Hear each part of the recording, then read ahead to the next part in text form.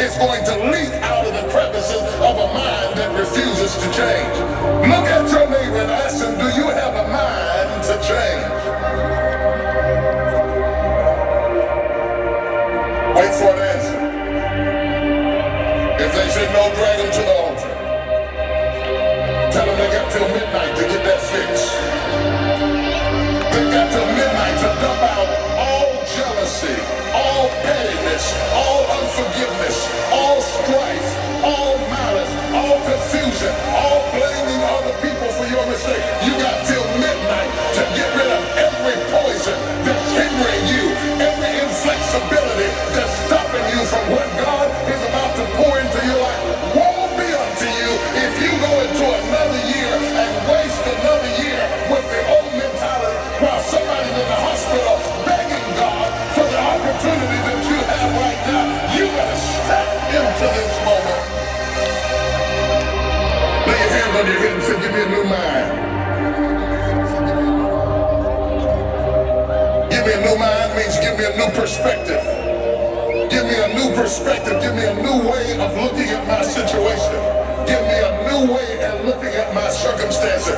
Get my mind ready for this year, because when I get this year, there's going to be blessings, there's going to be miracles, there's going to be opportunities. Oh yes, it's going to be some struggles, it's going to be some challenges, it's going to be some tests, but even the struggles are an opportunity for me to show off the victory if my mind can handle the change.